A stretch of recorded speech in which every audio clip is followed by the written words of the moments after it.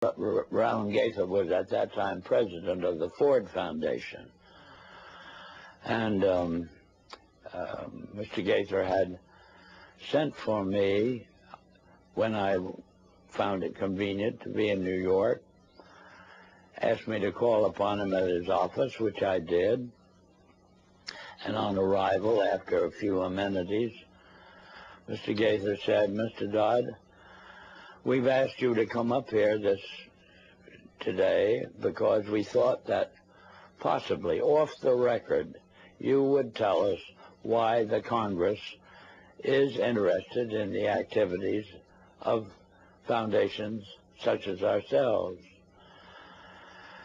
And before I could think of how I would reply to that statement, Mr. Gaither then went on voluntarily and stated, he said, "Mr. Dodd, all of us that have a hand in the making of policies here have had experience either with the OSS during the war or the European Economic Administration after the war. We've had experience operating under directives, and these directives emanate and did emanate from the White House. Now, we still operate under just such directives.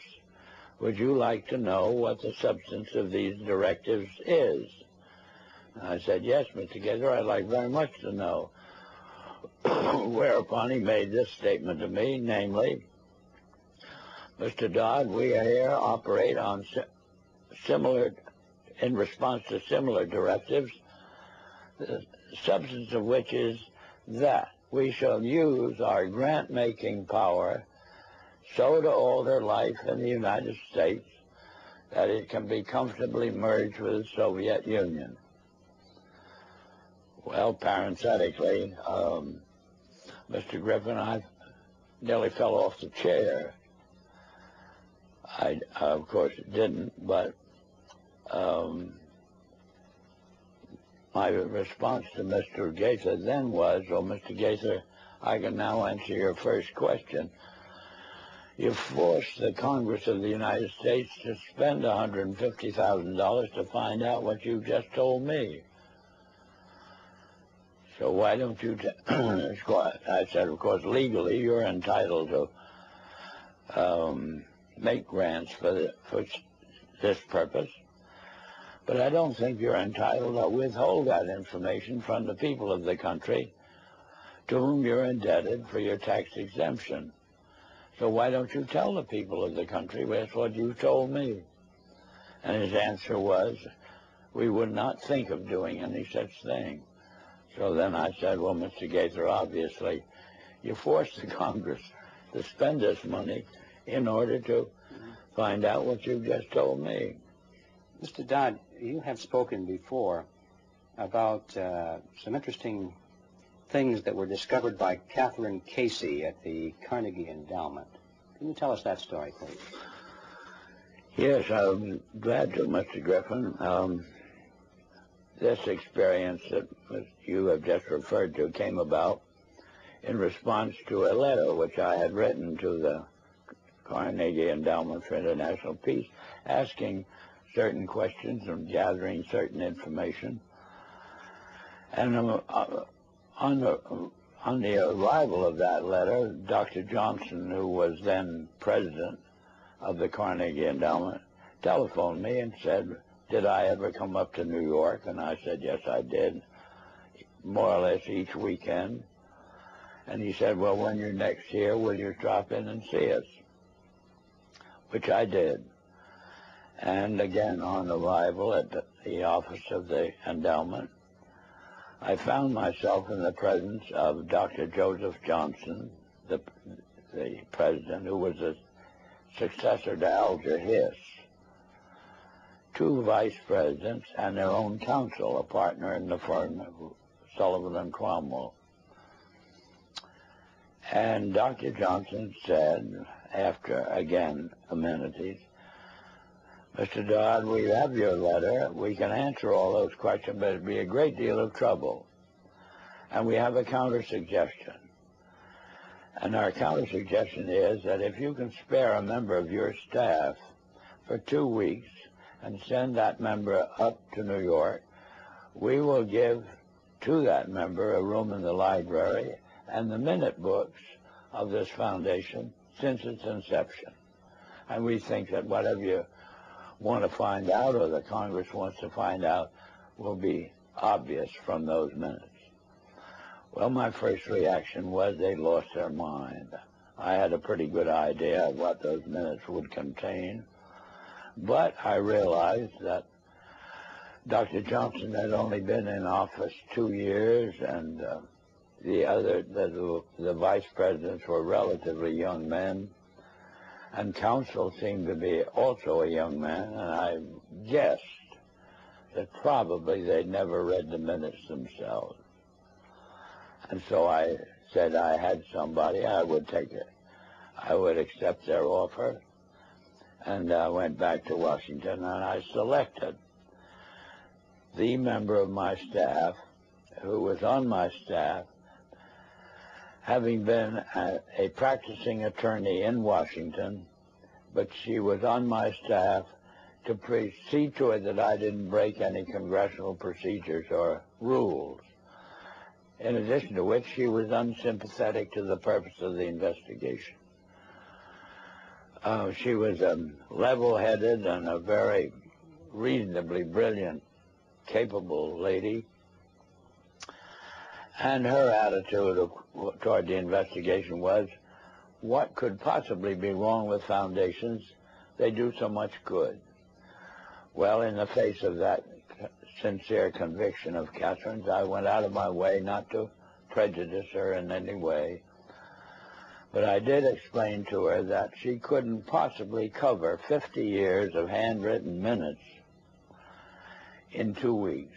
So she would have to do what we call spot reading. And I blocked out certain periods of time to concentrate on. And off she went to New York. She came back at the end of 2 weeks with the following in the way of on dictaphone belts. We are now at the year 1908, which was the year that the Carnegie began operations.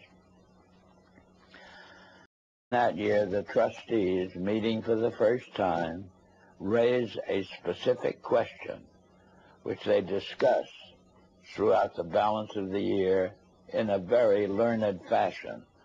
And the question is there any means known more effective than war, assuming you wish to alter the life of an entire people?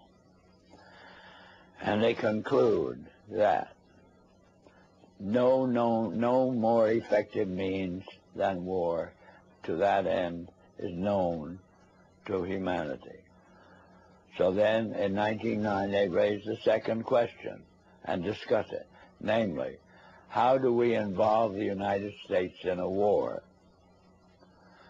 Well, I doubt at that time if there was any subject more removed from the thinking of most of the people of this country than its involvement in a war. There were intermittent shows in the Balkans, but I doubt very much if many people even knew where the Balkans was.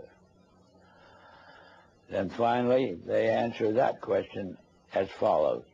We must control the State Department.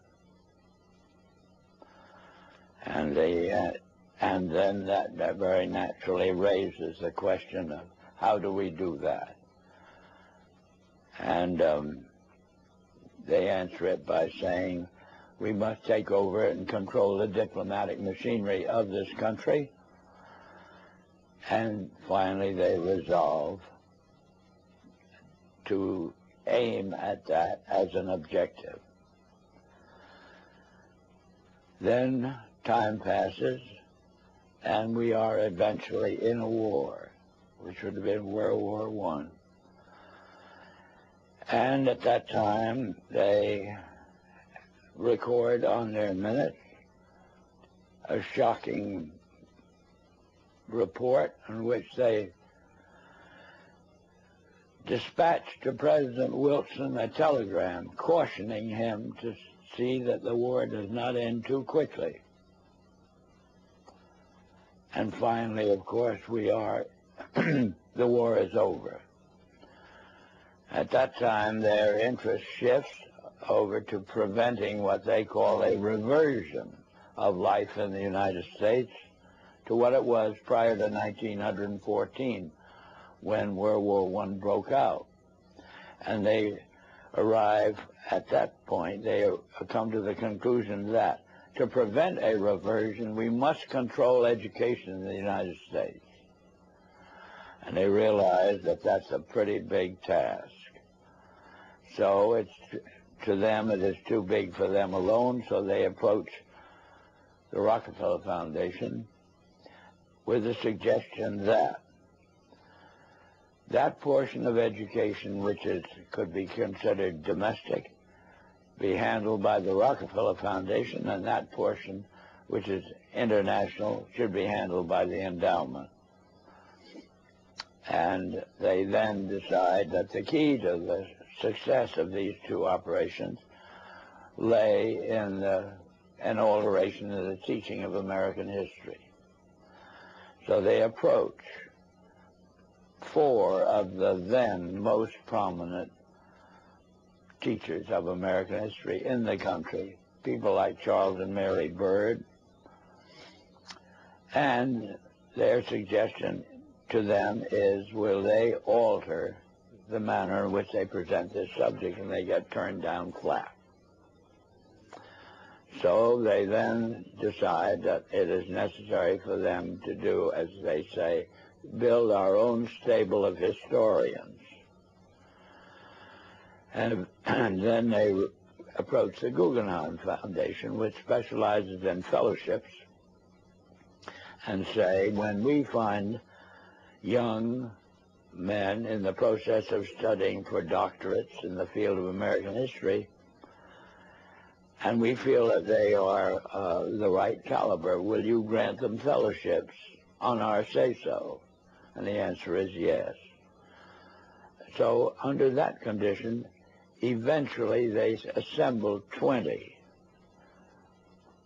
And they take this 20 potential teachers of American history to London, and there they're briefed into what is expected of them when, as and if they secure appointments in keeping with the doctorates they will have earned.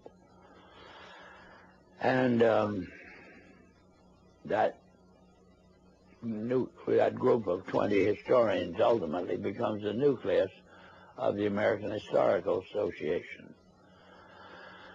And then toward the end of the 1920s, the endowment grants to the American Historical Association $400,000 for a study of our history in a manner which points to what can this country can it look forward to in the future. And that culminates in a 7-volume study, the last volume of which is, of course, in essence a summary of the contents of the other 6. And the essence of the last volume is the future of this country belongs to collectivism administered with characteristic American efficiency.